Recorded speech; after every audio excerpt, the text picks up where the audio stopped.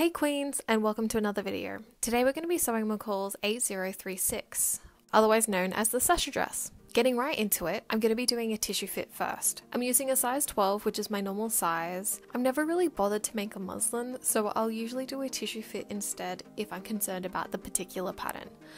I find the adjustments I have to make are normally pretty common, pattern to pattern. Today I'll have to lift the waist ever so slightly and also do a sway back adjustment. These are the two most common adjustments I have to make when sewing a big four pattern. I'm also checking where the shoulder falls. I'm a bit worried that the sleeves might end up sitting off my shoulder, but it looks close enough for now, so I'll figure it out once I've got the thing together.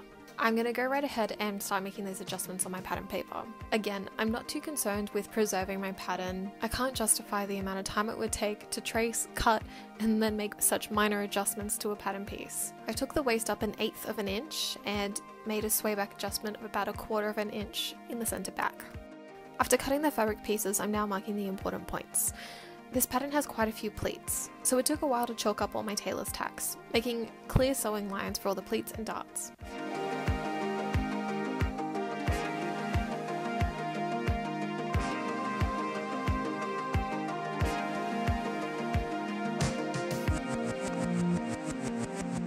I'm going a bit out of order here, pinning and sewing the side seams of the skirt. And now time for yet more pinning. Facing to facing, shoulders to shoulders, side bodice to side bodice.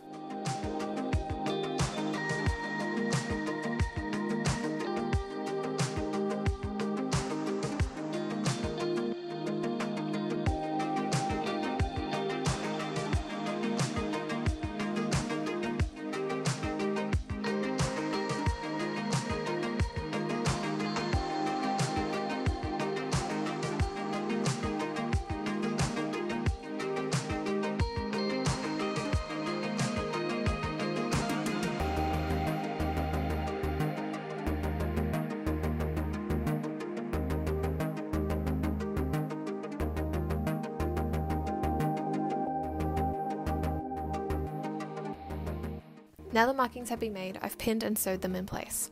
And now for the painstaking task of sewing in the ends. I didn't backstitch at the end of the pleats to avoid puckering, to get that smoother, more professional look, similar to sewing in the ends on darts. The pattern does call for the pleats to be top stitched, but I was using cheap thread and I wanted a clean finish, so no top stitching for me. I'm actually super impressed with how the sleeve pleats turned out. I'm not super into gathering in general. I'm a clean lines type of gal, so this is giving me the right type of feels.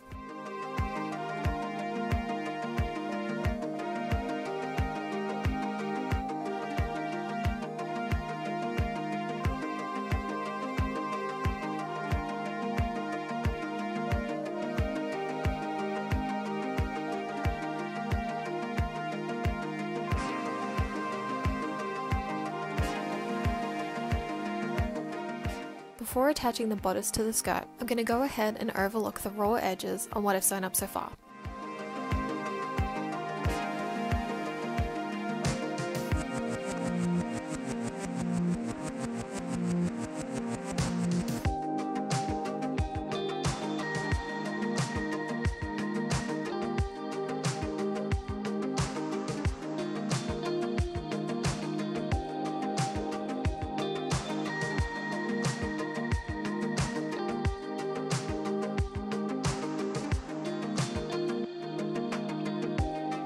So I've pressed open all my seams and it's actually looking pretty good so far. I'm now going to pin the bodice to the skirt, sleeves to sleeves, and sleeves to sleeve cuff. While I'm at it, I'm also going to hand stitch the sleeve cuff in place.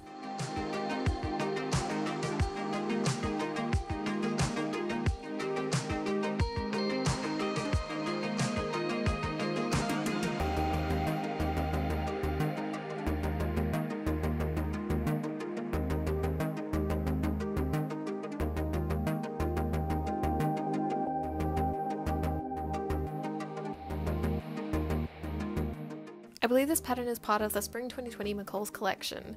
It has their new branding, which I have feelings about. I don't mind the font change, but I think it's trying a little bit too hard.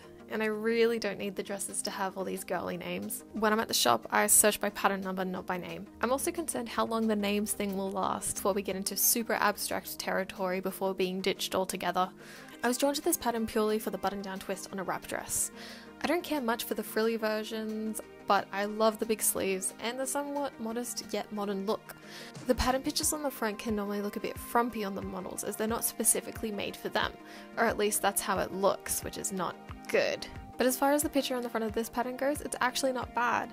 It looks ever so slightly boxy on the model, however, it looks like it's almost done on purpose.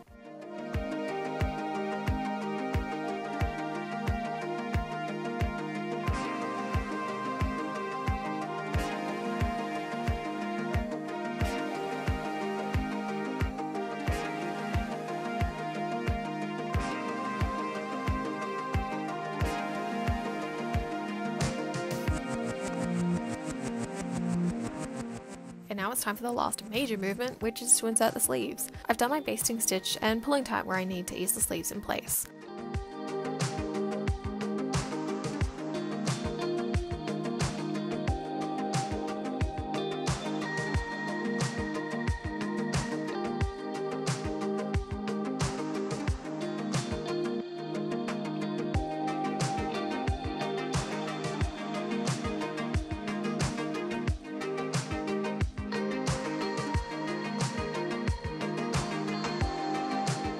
So here's the spread of how it's looking so far. It's actually taking really good shape and I'm really in love with the sleeves. And now onto buttons. It's a personal choice, but I transfer my button markings once I've sewn up the garment. I find that there is less room for error once everything is in place, and I'm not going to lose the markings along the way. I found the instructions for the buttons to be really weird. So the pattern tissue came with buttonhole markings, but no markings for the button placement. The instructions say, make buttonholes in right front at markings.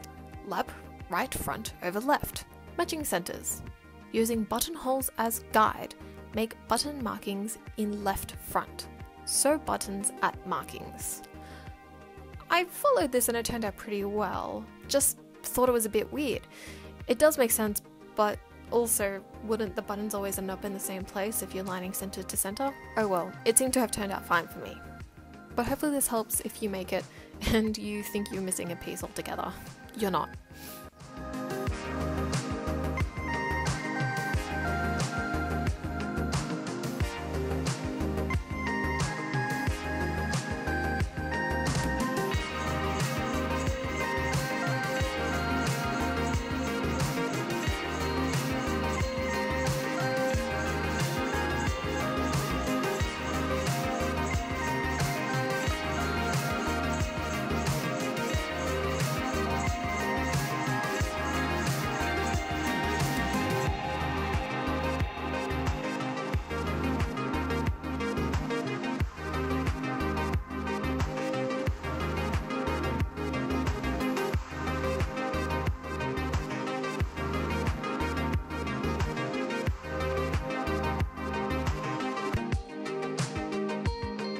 Okay, so with everything but the hem complete, I'm going to do a fit test and just see how we're going. You can see that the sleeve seams are sitting ever so slightly off the shoulder. It's not supposed to do that. So I'll have to fix that. I also really liked the length, and since there's not much bias to the skirt, I'm not going to worry about hanging it overnight. Now to fix the sleeves. Now to do this properly, I probably should have taken the sleeve out, taken fabric off the shoulder and reattached the sleeve all together. But I really didn't care to go to all that effort, so I just went over the upper part of the sleeve seam again at a 2.5cm seam allowance. Now for a quick hem. I'm marking 2 inches above the raw edge, so when folded up I'll have a 1-inch hem to the ironing board and then straight to a blind hem stitch.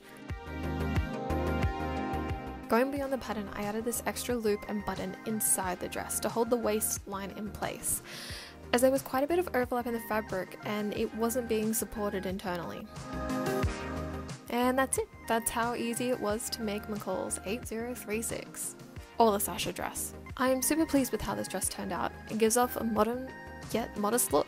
It's easy breezy Byron Bay, while still being super put together. Previously, I probably would only wear this piece as a casual Friday look to work, but in a post-COVID world, I think we're all impressed when someone rocks up in more than just pajamas.